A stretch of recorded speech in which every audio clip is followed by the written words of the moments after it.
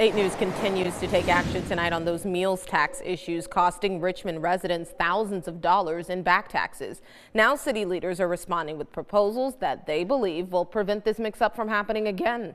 8 News reporter Autumn Childress is live in studio tonight. And Autumn, you've spoken to these restaurant owners, so what's the latest? Well, yeah, Deanna, these restaurant owners say they are cautiously optimistic about these proposals. Of course, they hope new policies will prevent this headache in the future, but many of these businesses are still facing several thousands of dollars in bills, all because of a mistake from the city.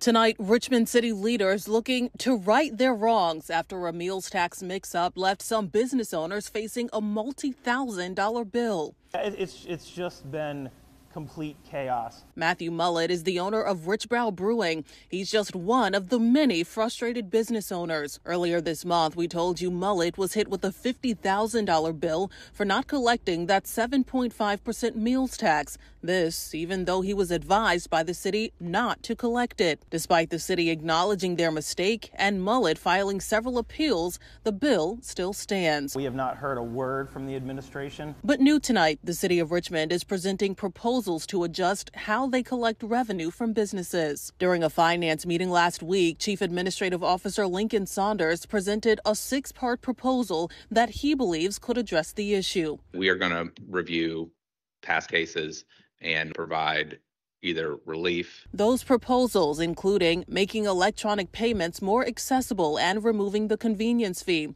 reducing the late payment penalty from 10% down to 2%, extending the repayment plan period from 60 months to 72 months, lowering minimum down payment thresholds, having more meetings with businesses, and preventing compounding late payments. Mullet questioning if these proposals could address his issue. And if so, Why hasn't it been fixed yet?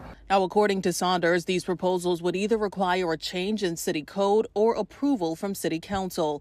It's unclear when they would go into effect.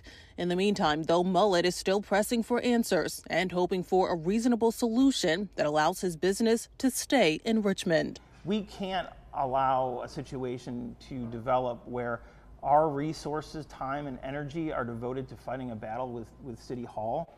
Now, we know City Councilwoman Ellen Robertson is holding a community meeting on Thursday. The meals tax issue is on the agenda. We've also heard Lincoln Saunders will be there to answer questions. We'll stay on top of it. Live in the studio tonight, I'm Autumn Childress, 8 News.